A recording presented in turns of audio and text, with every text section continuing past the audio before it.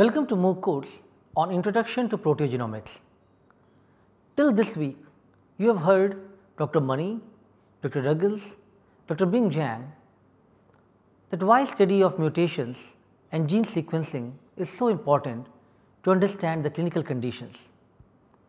In today's lecture, Mr. Abhijit Dikshit will talk about Droplet digital PCR. He will talk about the 3 generations of PCR, quantitative PCR including the normal standard polymerase chain reaction, relative quantitative PCR including the real time PCR and absolute quantification which includes droplet digital PCR. He will also talk about the basic principle and workflow of the technique. He will then talk about how partitioning of templates facilitates the finding of rare mutations in the gene with normal PCR due to the low abundance. He will also talk about how this technology platform enables us to study the rare molecules even after the presence of the inhibitors.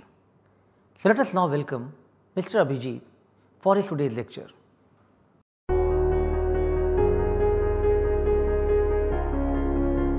My name is Abhijit. I work as a product specialist for Biorad looking at the genomics portfolio. I know it's a really taxing and a long session you guys have had dealing with this part, right? It would be my effort to drag you here, right? I would sincerely try to get it through. If there is anything that is not clear or you guys are not able to take it up, please do let me know. It will be my pleasure to clear it up for you, yeah? Okay, so here we are today to talk about a technology called as the Droplet digital PCR. As I mentioned, I guess most of you know what at least a PCR is. Okay, so everybody here, I mean, they know what a PCR is. This is what we do. The PCR has generally evolved over technologies. Okay, the first generation of PCRs where you put up a PCR to know a presence or absence of a particular gene, you have to run a gel, right? A presence of a band would indicate a presence of a particular gene. A band is absent, that means the gene is not present. Okay, so that old traditional PCR is called as a qualitative PCR. You know the presence or absence of a particular gene.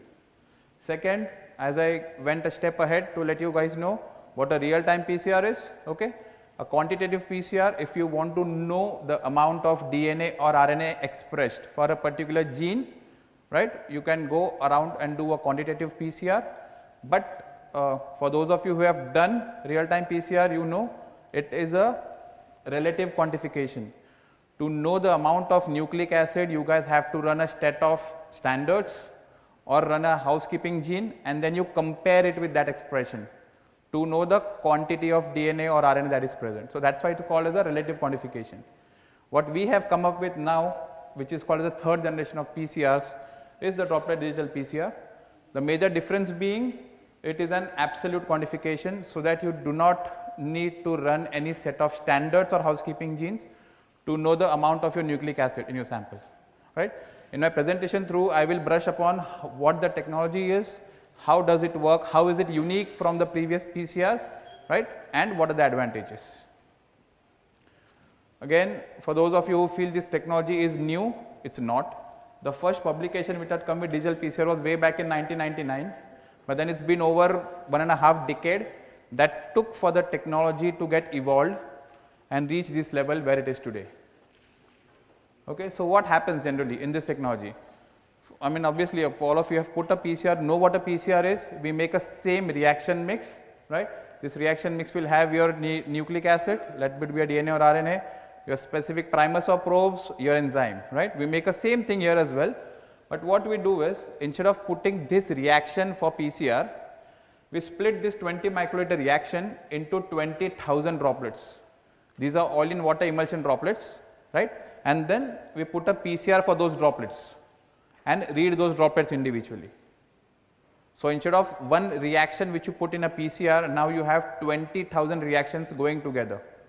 That is going to give you 20,000 times more specific and sensitive data as compared to a real time PCR technology. And again, the data that you get here is directly in copies per microliter of your DNA. So, you do not have to do any manual calculations to get to a data. The software automatically analyzes and gives you the precise amount of nucleic acid in your samples. Right? This is just an analogy to compare what a real time or a normal PCR versus this PCR is.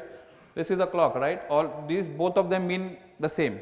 But what you see here is the time is somewhere around 8:40, right? But once you go here, this is the digital result that you get.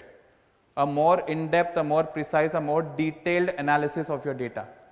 This is what a digital PCR or a droplet digital PCR does as compared to the traditional PCR technologies.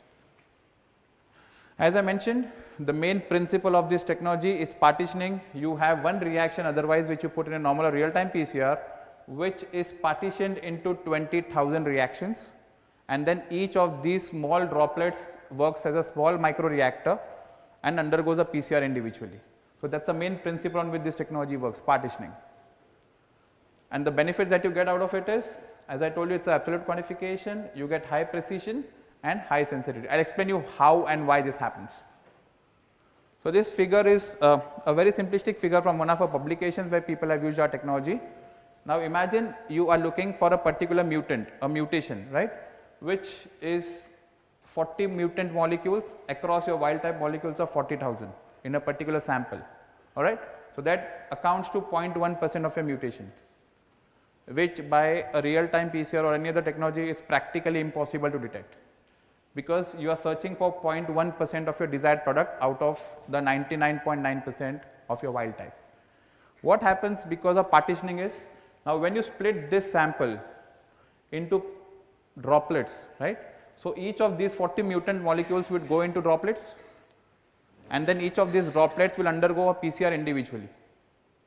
Okay? So now this 0.1% chance of capturing your DNA becomes as high as 33%, because each of your droplets undergo individual PCR reaction and is scanned individually.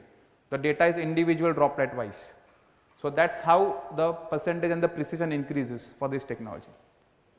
Okay? This is just a comparison that I have put up. I am sorry the slide is very busy. As a real time PCR versus this technology, the first difference is, yes, this is an absolute measurement, no relative quantification. This is ultra sensitive, where you have to precisely pinpoint and detect the copies of your DNA or the mutation in your particular sample. Even if your sample has a lot of inhibitors, the technology is good enough to capture your data, which otherwise a normal traditional PCR would not. Most important point here is LOD and LOQ. What this means is the limit of detection and the limit of quantification is exactly the same in this technology. Okay? Otherwise, in a PCR, in a real time PCR, they differ. What you can detect is the limit of detection, and what you can quantify amongst that is the limit of quantification. So this technology exactly counts everything that is amplified and gives you the precise data. So the major advantages, if I talk of this technology, would be it's an absolute quantification method. You can go up to a single copy resolution if you want to look at any of the DNA or RNA in a particular sample. You don't need to run any standard curve, so it's an absolute quantification. You can detect your sample in a complex background as well, even if there are very high amounts of inhibitors in your sample or your DNA is not pure, right? The system will precisely still amplify and give you the desired amount of your DNA.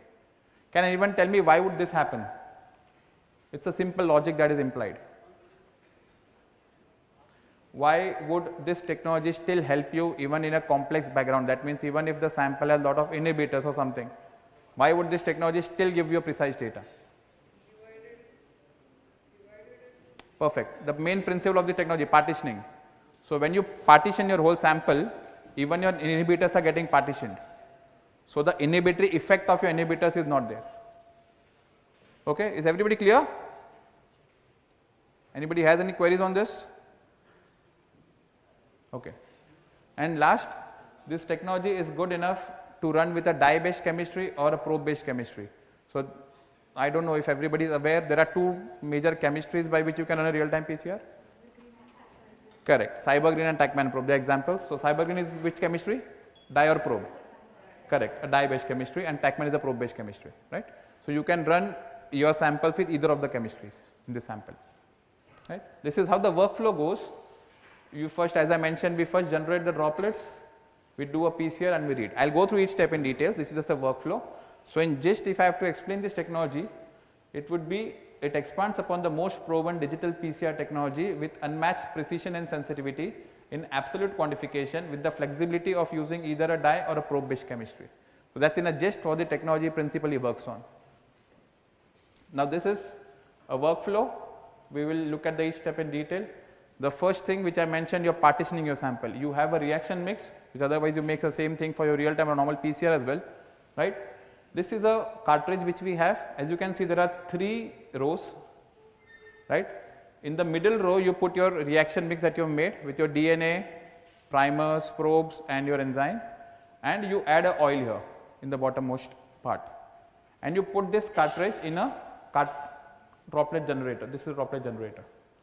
So, what the system does is this. This is the actual video of how droplets are being generated. It combines your reaction mix along with the oil, and it generates these uniform size 1 nanometer volume droplets, right. And now these are the droplets which we put for PCR under a normal optimized condition which we would have done for a normal PCR, and these are red. So, the reader here is like a flow cytometer. Okay. What it will do is, this is a probe. The probe will enter each of your well where there are 20,000 droplets. Each of the droplets will be pulled by vacuum, right.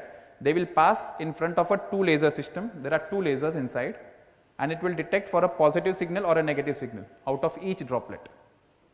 So, now there are 20,000 readings from one sample, which are then combined together and you get a data. Alright. So, this is how principally it works, and the data that you get is something like this. For those of you who have worked on a flow cytometer, you get a scatter plot, right. So, this is a similar scatter plot that you get. This is a data from one sample. So, each of these dot that you see here, each dot corresponds to one droplet.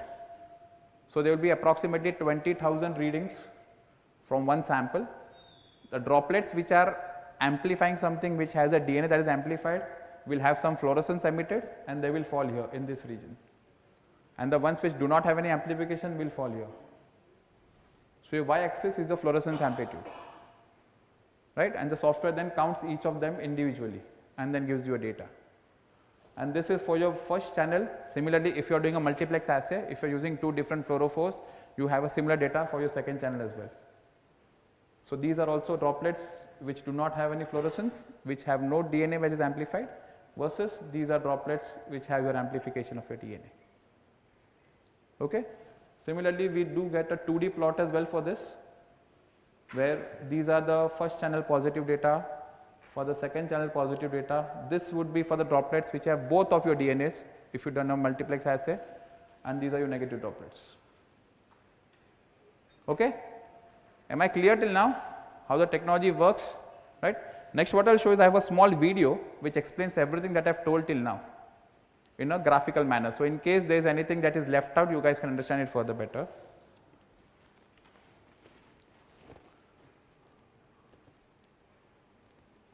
I doubt if the audio system is working. Okay, I will just explain you along as it goes.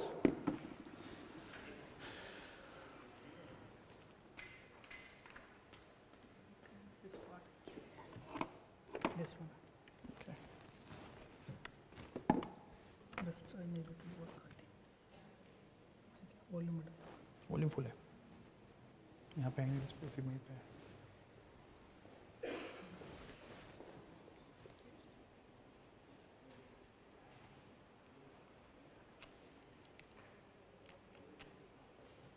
Okay. So, I will explain you as it goes. There is no audio coming through, right. So, this is how your reaction is split up. These are droplets which will have your reaction mix along with your super mix, enzyme, DNA, RNA, primer probe, whatever. And as it undergoes a PCR, the primers would bind, there would be amplification which is happening. If there is an amplification, the fluorophore is emitted and there is a fluorescence, right, and the ones which do not have any amplification would have no fluorescence, and the system scores each of these droplets individually for a fluorescence versus non-fluorescence. So, this is when it is undergoing your thermal cycling, the PCR. Few of the droplets will have amplification, the ones green will have your amplification, the others won't.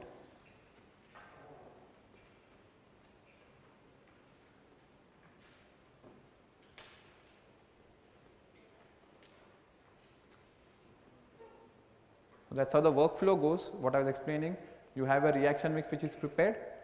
This is the cartridge, you add your samples in the middle row.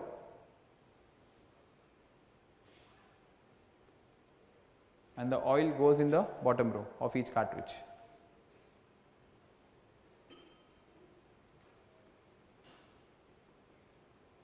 You add your oil and you put this in a droplet generator, which will now make droplets from each of these wells. That's how this is the actual video of it makes your droplets.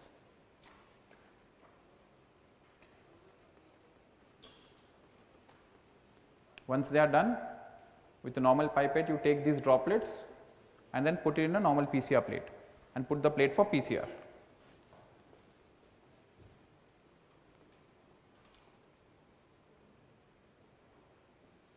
The reaction will undergo PCR.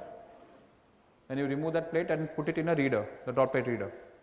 Now each of these wells, wherever you have added your droplets, this is the probe which will enter each of these wells. This is how it happens. It takes in all your droplets, right, which goes here. There is a laser system here, two-way laser system, which is now going to detect your fluorescence. Whichever droplets have your amplification will be detected positive, the ones which do not will be detected as negative. And that's how the data is being quantified.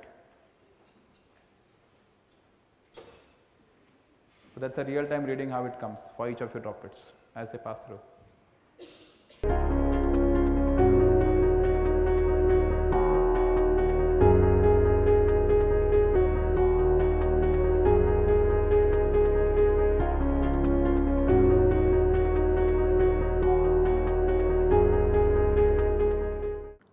I hope today you have learned how droplet digital PCR or ddPCR is 20,000 times more sensitive and provides you very specific data as compared to the real time PCR. Advancement in software provides very accurate concentration. Therefore, you need not to do DNA quantification separately. I hope you also learnt about LOD, which is limit of detection, and LOQ, which is limit of quantification of this technology. The next lecture will be the continuation of droplet digital PCR by Mr. Abhijit. Thank you.